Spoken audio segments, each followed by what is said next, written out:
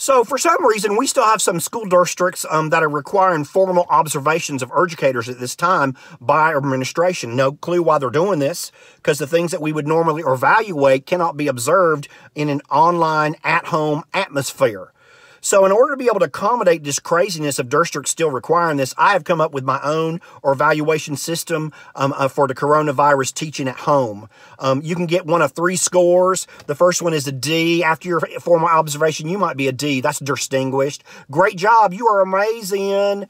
The next score that you can get is an A. That stands for adequate. You know, you're just kind of in there. We got to work on some things. And then the last score you can get is a GJD, and that stands for get a job at Domino's, because you don't know what you're doing. So here's how it works. It's divided into separate groups, and so our administrators are evaluating separate groups. The first one is special education, speech paths, school counselors, interventionists, anybody that's working with a large group of students trying to meet their individual needs. You're working with 10, 20, 30, 40 students trying to meet their individual needs. For you, distinguished, automatic, no observation needed, because it's so very difficult. If you don't believe that, maybe you should step in and try to teach one of those groups of students. Distinguished, the next group is activity-based teachers. If your instruction is based on activities, music, art, band, drama, PE, culinary arts, drafting, D, distinguished, automatically, no observation needed. Can you imagine trying to teach 150 band kids from your house? Automatic, no observation needed. The next is high school and middle school. If you are teaching 4, 5, 6 different classes or a single day, either online or collecting paperwork, D, distinguished, no other observation needed, because you are doing a great job. How stressful is that?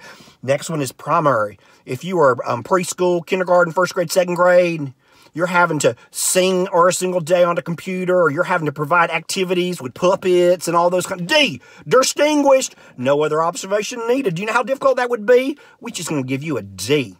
The next one is the 7-11 teachers. Those are teachers who are dealing with kids 7 years old to 11 years old. And if you're one of them teachers and you're trying to keep the attention span and provide activities to keep the attention span of them children who are already hard enough to keep their attention spans with, D, distinguished, no observation needed. That's automatic.